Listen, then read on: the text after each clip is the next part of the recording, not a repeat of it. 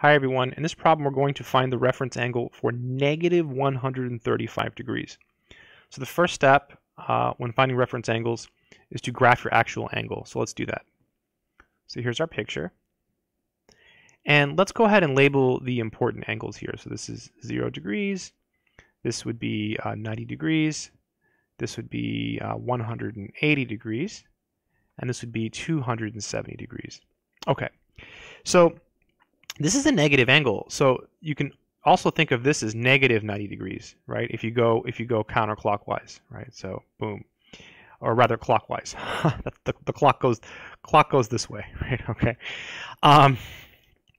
And so, in other words, to get to negative 135, that's going to be like over here, right? Because this would be negative 180 here.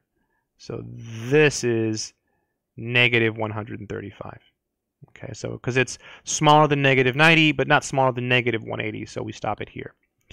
So the reference angle is a positive angle always, and it basically connects two things. It connects the x-axis and it connects this, okay?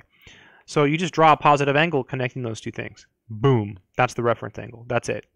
So what could this possibly be? How do we find it?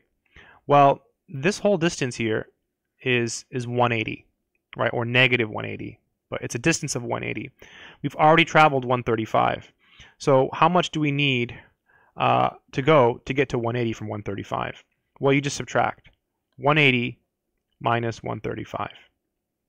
And I'm pretty sure I could do this in my head. If it was 180 minus 140, it'd be 40, right? So you just need 5 more, so it'd be 45 degrees. You can also use a calculator. So again, you just draw it, and then just remember that this is the reference angle. It's this positive one, okay? I hope this video has been helpful.